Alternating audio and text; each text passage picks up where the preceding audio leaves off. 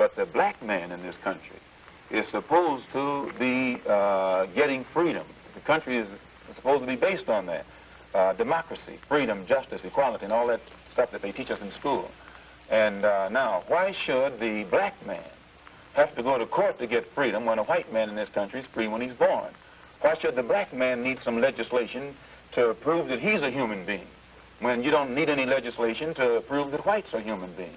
So I make this point because, to come right back to my initial statement at the outset of the program, you will never get real freedom and recognition between black and white people in this country without destroying the country, without destroying the present political system, without destroying the present economic system, without rewriting the entire Constitution. It will be a complete destruction of everything that America supposedly stands for before a white man in this country will recognize a black man as something on the same level with himself. And as long as these intolerable conditions are there, as long as the Negro finds himself living every day in a major depression, then every city will sit on a powder keg and can explode over the slightest incident.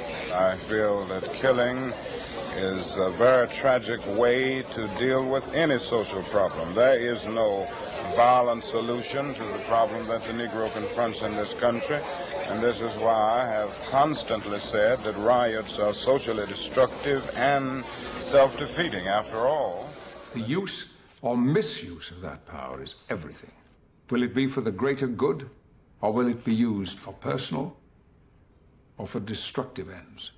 Now, this is a question we must all ask ourselves. Why?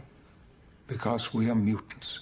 For psychics, this presents a particular problem. When is it acceptable to use our power, and when do we cross that invisible line that turns us into tyrants over our fellow man? But Einstein said that ethics are an exclusive human concern without any superhuman authority behind it. Einstein wasn't a mutant, so far as we know. They wish to cure us, but I say to you, we are the cure! The cure for that infirm, imperfect condition called Homo sapiens.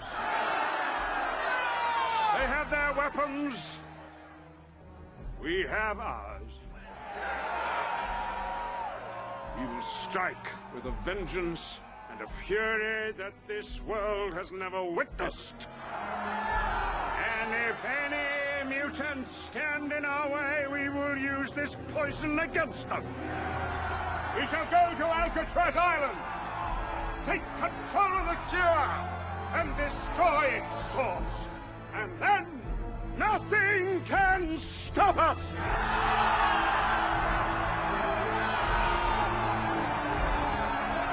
I had never really read comics as a kid, but I was a great fan of science fiction and fantasy, literature and movies. And when he presented it to me, I thought, a comic book? I don't know, and I started to examine the materials and look into the characters' histories. Once you get past that initial baggage, you see that it's really a great story, and that's what Brian saw. It's the magic of science fiction and fantasy. It lets us look at the human condition, tell a normal human story, but from a completely different perspective. And I think this was sort of Stan Lee and Jack Kirby's way of commenting on prejudice in their own colorful way.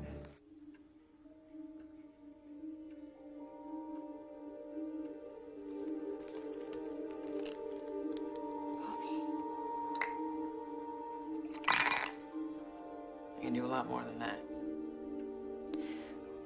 Have you tried not being a mutant? If you're any minority, suppressed minority, homosexual, religious, Muslim, whatever it is, that is the most absurd question that people do ask. Can you try not to be who you are?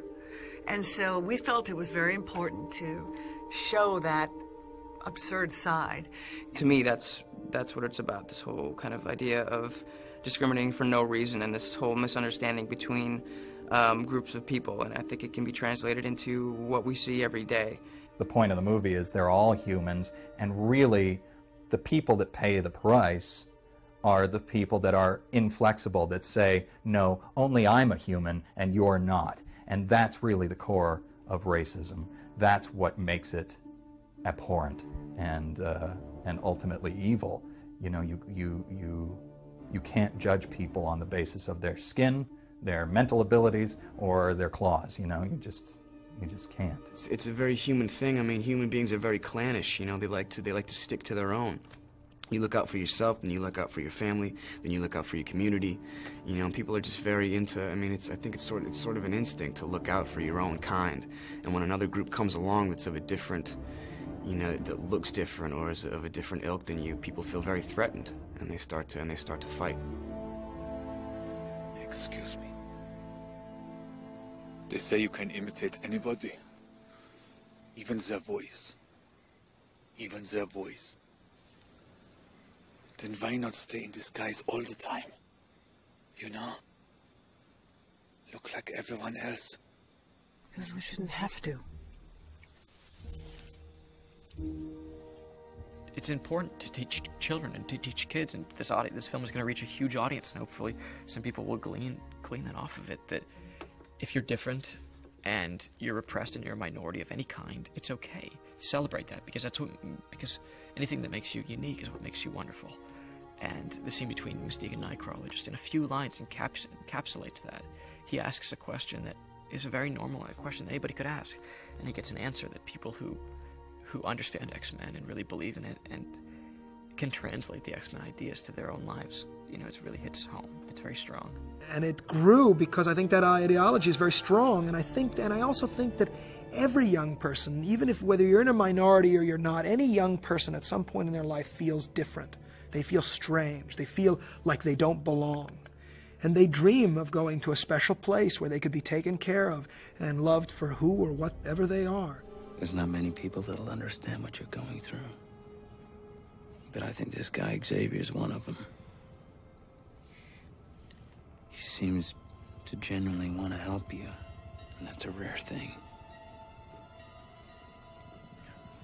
For people like us.